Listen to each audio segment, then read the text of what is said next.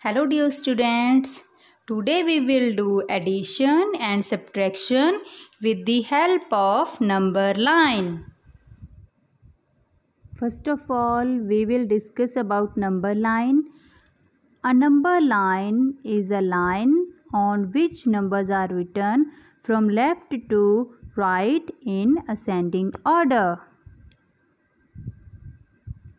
See students, on which number Bunny stands? Yes, on 0.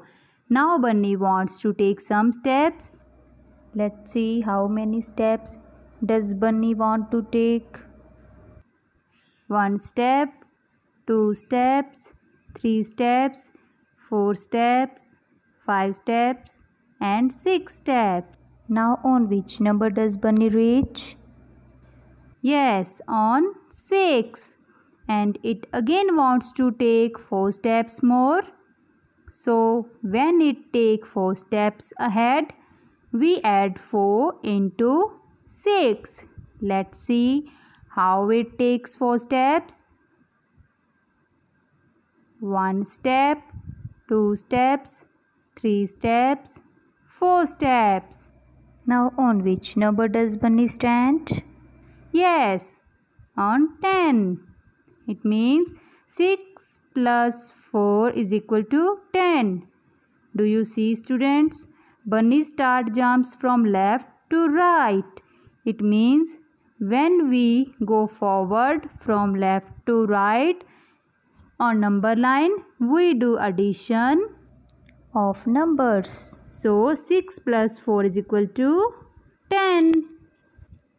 Now do you see students that addition and ascending order of numbers is hidden itself in the forward counting. So when we do addition of numbers, we go from left to right with the help of forward counting on this number line. Look students, where does Bunny stand now? Yes, it is on 10. Very good. Now it wants to go back home, but it doesn't turn its face. It takes steps backward to go home. How many steps it wants to take? 7 steps. We take 7 steps one by one. Let's start 1 step, 2 steps, 3 steps, 4 steps, 5 steps, 6 steps and 7 steps. Let's see on which number does it reach. It is on number 3. Very good. It means 10 minus 7 is equal to 3.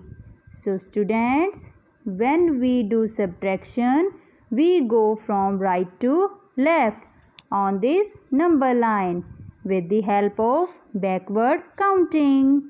We get 3 after subtracting 7 from 10.